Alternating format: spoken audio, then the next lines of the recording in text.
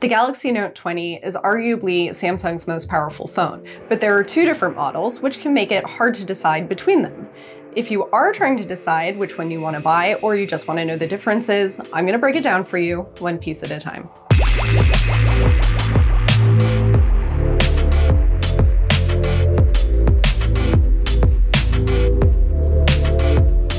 Just one note before we begin, I've got the Galaxy Note 20 here, the regular standard one that costs $1,000, and you can tell because of this mystic green color. The Note 20 Ultra is what I'm actually using to shoot this video. Now, apart from the color, you may think that size is going to be the first difference you notice at first glance. That isn't really true because we've got a 6.7-inch screen on the standard Galaxy Note 20 and a 6.9-inch screen on the Ultra, so side by side, they don't look that different. But what is extremely noticeable is the back. And again, not just the color, it's the camera bump. The camera module on here sticks out a little bit, but it is much more noticeable on the Ultra. It protrudes from the sides and you just have larger sensor openings. You also have Gorilla Glass Victus on the back of the Note 20 Ultra, which is strengthened glass. On the Note 20, you have plastic. Samsung calls it polycarbonate, but it's really the same thing. If you put a case on your phone, you probably won't really notice anyway, but I do think it is a little bit cheeky for Samsung to charge you $1,000 for a phone that basically has a plastic backing, especially when the company spent all of this time conditioning us to believe that glass is more elegant and just a higher quality product overall. However, one benefit is if you drop the Note 20, the back of it probably won't shatter. Another difference you might notice is the flat screen on the Note 20 versus the curved sides of the Note 20 Ultra. I'm a little bit mixed about this because I do love the immersive feel of the Ultra with its curved screen. However, because the screen truly is edge to edge, on a curved screen I always have the problem that I call the finger going over the edge of the waterfall if I'm trying to place my cursor at the beginning of an email, for example. The bezels here are still very narrow, so I still did experience the accidental presses that I didn't like on the Note 20 Ultra. You're not going to escape this with the flat phone. So it really is just a matter of taste, but I don't think you're going to really lose much of the experience with this flat screen. Speaking of this screen, the regular Note 20 doesn't have a 120 Hz screen refresh rate. It has the default 60 Hz that everybody had before we had fast refresh rates. What does that mean? Nothing if you've never used a phone with a fast screen.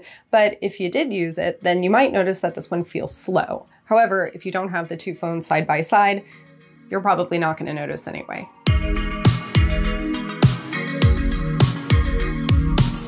Cameras. This is where the Note 20 Ultra truly stands out. It's not just because the camera mount on the back is physically larger, it is because there are one or two tricks that the Ultra has that the Note 20 doesn't.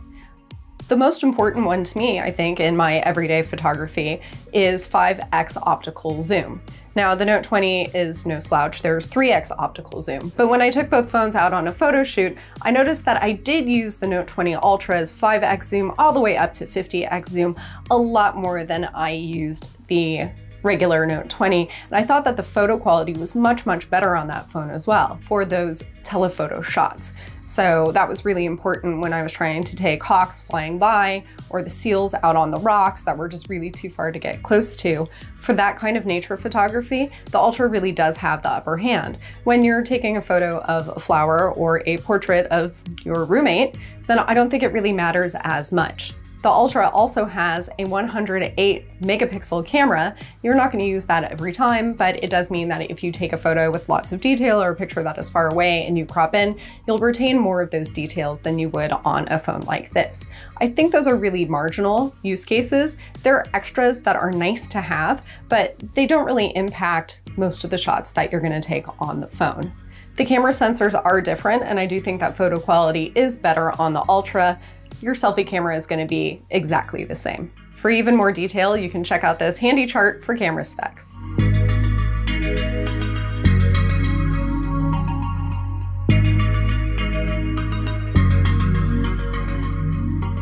Let's talk about everything that the Note 20 and the Note 20 Ultra have in common, because there's quite a lot. They are, for example, both Note phones. That means that they have a stylus in the bottom. This is the S Pen. That also means that you can use it to write, navigate, and do all sorts of fun things. Both phones also operate Android 10 straight out of the box, and they will probably get the Android 11 update at the exact same time too.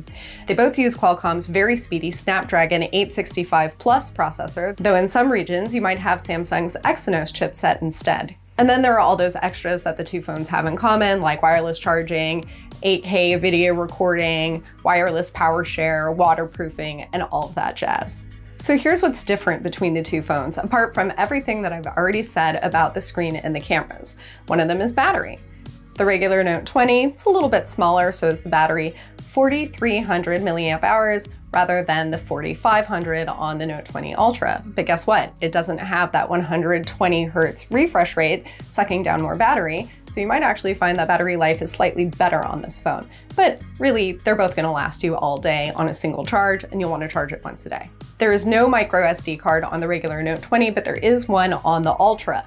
However, you do have 128 gigabytes of onboard storage, but you don't have the option to go up to 512 gigabytes as you do on the Ultra. There's also a little bit less RAM here, 8 gigabytes instead of 12, but that's still pretty good.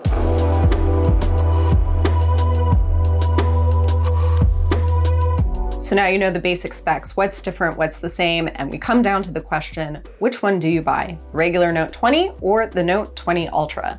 And this is my dilemma, because I actually prefer the Note 20 Ultra. I think that it is a slightly better phone. If you're gonna buy a phone, why not buy the most expensive phone that you can afford?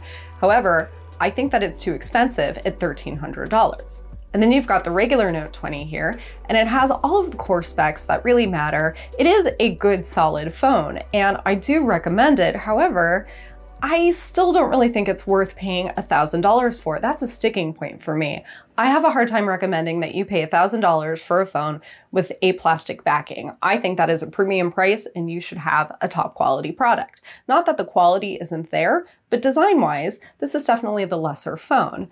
But at the same time, I don't think it's necessarily worth $300 extra to buy the Note 20 Ultra just for the glass backing, the micro SD card slot that you may or may not use, the faster screen refresh rate that you may or may not notice, and even 5x optical zoom. Although I absolutely prefer the photos that come out of the Note 20 Ultra, again, it is hard to swallow $1,300 for the Note 20 Ultra, and did I also mention it is a big, heavy pocket buster, so you really have to love a big phone to want it. That said, if you find a deal for the Note 20 Ultra where you're actually paying the price of the regular Note 20, I would take it. And consequently, if you can find a really good deal on the regular Note 20 that maybe brings it down, say closer to $700, $800, and a lot of those deals are going to be constantly around the corner, trade-ins, buy one, get ones, all sorts of offers, then I would consider that. But I would not pay full retail for either of these. Here is another wrench that I am going to throw in your phone buying plans. If you don't think that you're going to use the stylus much anyway, and if all you're interested in is those core features on a phone with a nice design that has good solid cameras, excellent performance, long battery life, big screen, then I'm going to actually recommend the Samsung Galaxy S20 FE, or Fan Edition. That phone has a 6.5-inch screen with 120 Hz refresh rate, if that's something that you're interested in. The camera has 3x optical zoom, just like the regular Note 20 here. It also has a 4,500 milliamp hour battery, so you're gonna get long-lasting all-day battery life, and it retails for $700. The S20 FE is the smartest buy, if not the flashiest phone.